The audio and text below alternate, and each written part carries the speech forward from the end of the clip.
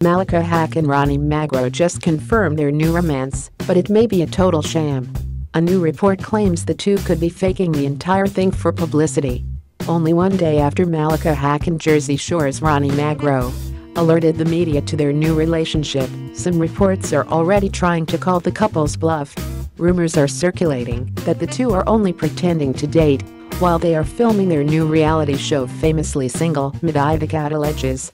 It was confirmed earlier in November 2016 that both Malika and Ronnie would appear on the second season of the E! Show.